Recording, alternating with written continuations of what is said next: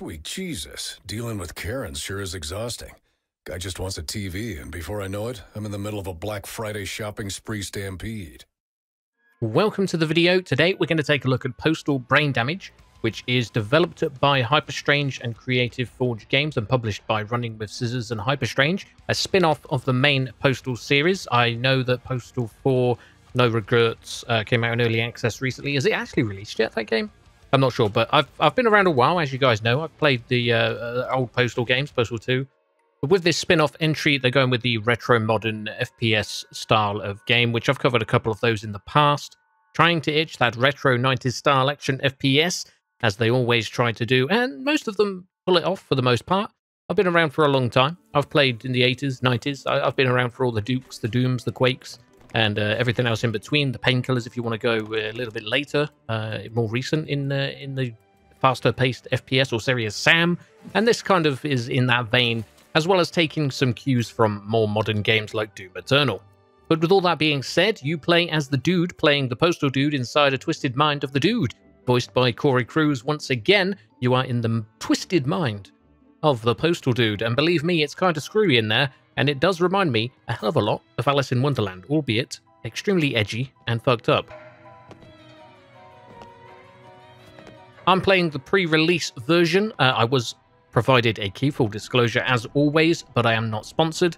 There are bugs in this pre-release build, but they're very minor, really. A couple of graphical bugs, ragdoll glitches of things sticking in the air and not actually ragdolling properly with physics, and but nothing game-breaking, though I would imagine most of those, hopefully, this is modern game when we're talking about, are fixed on release, which will be the 9th of June. I don't actually know the price as of the making of this video. Hopefully it's not too expensive. It feels like it would be a smaller indie title price, maybe 15, 20 if I'm honest, but we'll see where we go. So yeah, 3 chapters at 5 levels each. You've got 15 levels there. They're pretty lengthy, to be honest, and some of them are a bit slow paced, as in there's not much action for a good amount of time, and then suddenly it ramps up and you have a good bit of a wave based type event going on. And but it's quite fun. You're swinging about with the attachment for your shotgun, the grapple hook, a la Doom Eternal. And the weapons are pretty varied as well as beefy sounding. They have got the weapons sound and feel down pretty well. Good gunplay, on par with other retro modern shooters, to be fair, that I've played at least. It's yeah, it's definitely not much worse, but it's not really much better. It's not really innovated in that way too much. It's just taken a lot of good things from other good modern and retro games. Weapon variety, as I mentioned, you can kick, you can pee, of course, it's Postal. There is a pistol, shotgun, a machine gun, you've got your rocket launcher, and there's also a kind of BFG type weapon, which is actually pretty cool and works very much like a BFG from Doom. Creature design is pretty varied, though it is edgy, being Postal, so there are gimp suits slithering about. There are monsters kind of inspired by Doom and things like that, with the Cacodemon type monster that you'll see later on in the game. There's only one creature that kind of gave me a lot of trouble, which was the limbs in a cage, kind of rushes at you really quick. That one took me a long time to adjust to its rush attack, but for the most part, the creature's attacks that you encounter are pretty manageable. So for the majority of my playtime, the hard difficulty was fairly easy. There was a couple of times, maybe 2 or 3, that I actually died a couple of times and had to get used to the enemy placement and things like that, where, especially if it was a new enemy that I'd not encountered yet, trying to figure out their attack, and if I was low on health, especially going into that area, I had to just kind of work around it, you know, as you do in these type of games.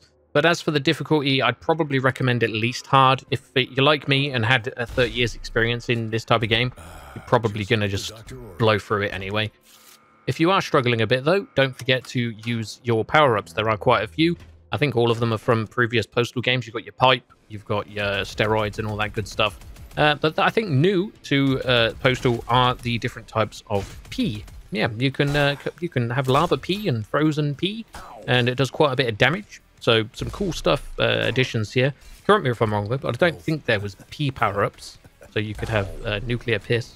Pretty sure that wasn't in previous Postal games, but let me know in the comment section below if I have missed that at one point. Akimbo weapons is a pretty cool one as well, usually reserved for a boss scene, which there was actually a boss that was a Karen in a supermarket, which I did make me smile, I'll admit. Name is Karen. Get me the manager. Now.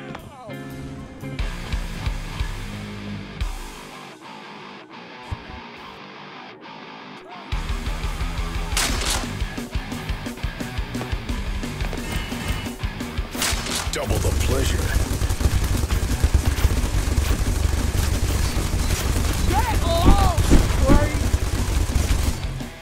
Each level does have a handful of secrets as well. I found quite a few of them, but not all of them.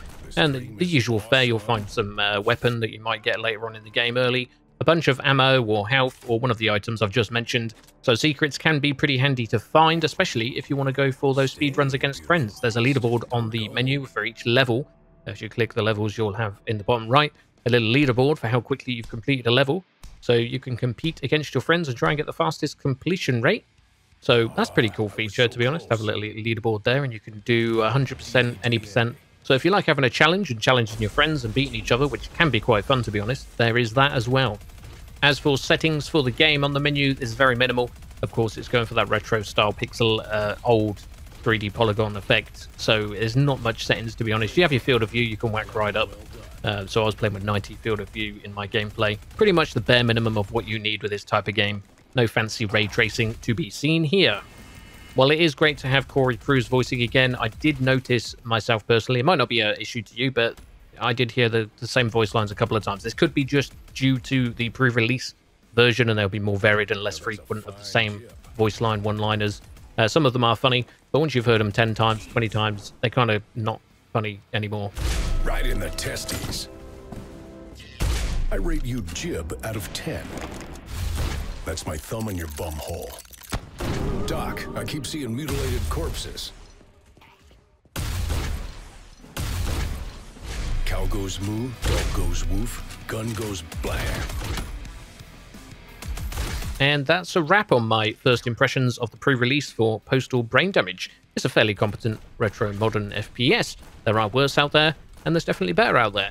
It all depends on that price when released. And if you're a fan of the Postal series, of course. Though I have had fun with it, and I did have to force myself to stop to actually get this commentary done before the release. But then again, I am a sucker for the nostalgia. Oh god, I'm old.